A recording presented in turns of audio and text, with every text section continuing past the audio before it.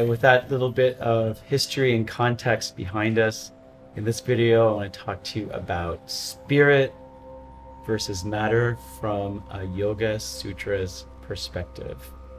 Let's get into it. This is where we start to really take a dive in. So fasten your seatbelts. Here we go. The way I'd like to present this is, if you're a parent, have you ever had your child ask you, Mom or Dad, where was I before I was born? You know, you'll be talking about your relationship like before they were ever around, and they're like, well, where was I back then? And you know, what we used to tell our child when he was young is, oh, you were a star child, which is a nice romantic way of just painting a happy feeling on the answer we don't know. And so this is an important question. Before you were born, where were you? After you die, where do you go? And let me just ask you one other question related to that now that you've started to think about that one. The universe itself. Did it just start 13.8 billion years ago when we had the Big Bang? Or was there something before that? Did time just start? Was that zero with time? Or was there a time before 13.8 billion years ago? What happens? Is there an end to the universe? I mean, to answer those questions, I'm just letting you know that is way beyond my pay scale and probably yours. And the point is, though, is that the yogis had an answer to that question. Not just who was I before I was born, where do I go when I die, what existed 13.8 billion years ago, let's say 13.9 billion years ago before the Big Bang. The yogis have an answer. And let me tell you not what that answer is first, but let me tell you how they know it. Did they, like NASA, send space shuttles up to measure cosmic microwaves and little echoes of this? No. The Big Bang? No, they don't do that. Did they do advanced physics equations to figure out what happened before the Big Bang? No. They had really advanced technology. What was that technology? Meditation. This is the whole point, is that when they sat and got quiet, the theory is that what you get in touch with, and we'll talk more about meditation in the next video, but what I want to just talk about the spirit versus matter in this video. What you got in touch with is universal consciousness. Now, universal consciousness doesn't totally get it either, but it's kind of sort of close. There's a source of energy from which all things come and all things go, and it's in all things. This is what we feel when we sit down and meditate. Now, I told you it's spirit versus matter. Just roughly for now, I'll give you another word in a second, label that under spirit. Now, the matter part of it, in a way, what I want to set up here is everything that doesn't last.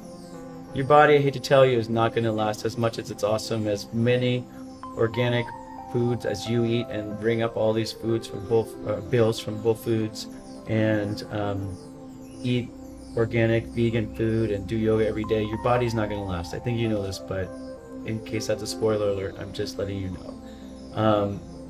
Your country will not last. Your continent you're sitting on here will not last. The sun will not last.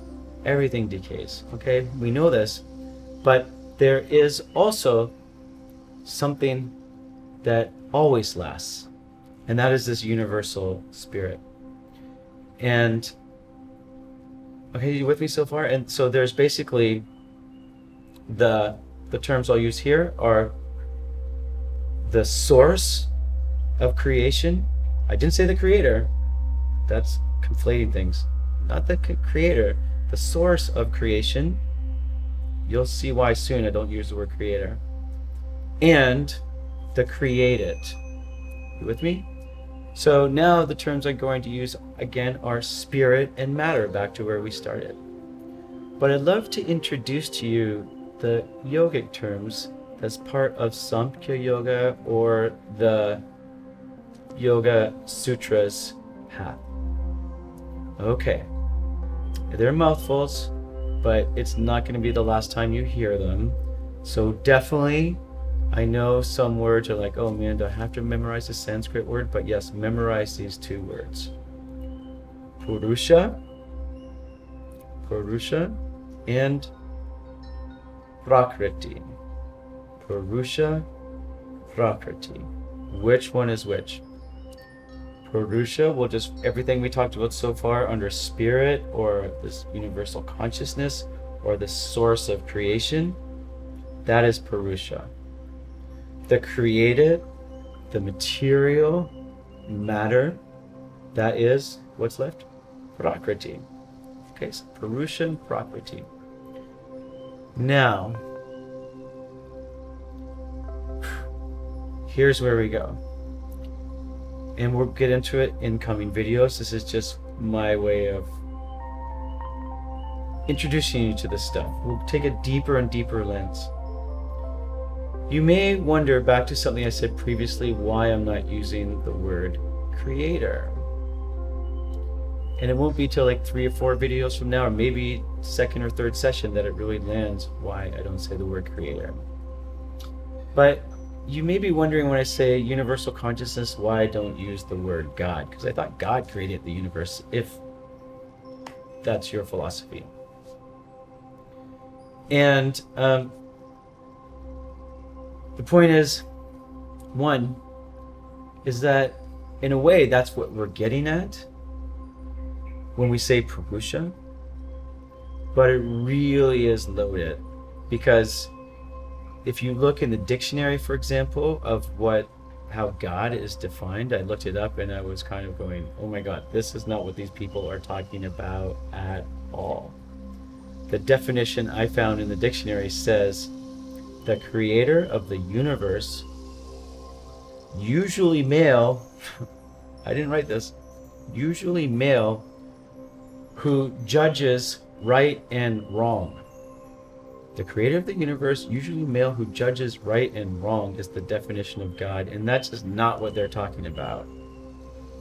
Now, you might use the term God and you're talking about something different than that dictionary definition, and it might be getting closer to what the yogis are talking about with this term Purusha. But see, when people start to, even more like kind of new agey yoga people start to unpack this thing called God, we tend to put a personality on it. Like, God is omnipotent, omnipresent. God's everywhere, he knows everything, and he's benevolent, or she or it is benevolent. And it judges you right or wrong. I mean, I might be drifting away from your belief systems there, but the point is that to really, what I want to get here is just we don't have a word called Purusha in English, so I'm trying to, like, in every English word that I want to give you is clunky. So really my mission here is to try and find a way of, when I say Purusha, of giving you insight so that can actually point to something that's not the wrong thing. So you'll see some translations that say God, but this, again, it's not he, she, it. It does not have a personality. It is a source that is, as I mentioned in a previous video, the first video, peacefully indifferent. And this has radical implications we'll get to in a couple of videos. Just know for now, it means peacefully indifferent, which is not benevolent. it is an indifferent force, and it is an energy. And to talk about whether it's male or female, even, for example, is putting a personality on it. It's like asking, is electricity benevolent? Is it male or female? Electricity is an energy that is indifferent to you, but it exists. In the same way, there is this source from which things come and go, and it's actually indifferent to you. And let's just bring it back to the original point then. That is called Purusha, which will roughly equate to universal consciousness or spirit, versus matter, which is Prakriti. Purusha and Prakriti are the spirit and matter. We'll unpack what those mean throughout the course, but we can't get deep into what the Yoga Sutras are talking about without introducing those concepts first. Okay, next video we'll talk more about this great NASA space science technology. I'm just joking saying that. It's actually a technology called meditation, and I can't wait to unpack what the Yoga Sutras means when they say meditation or yoga in the next video.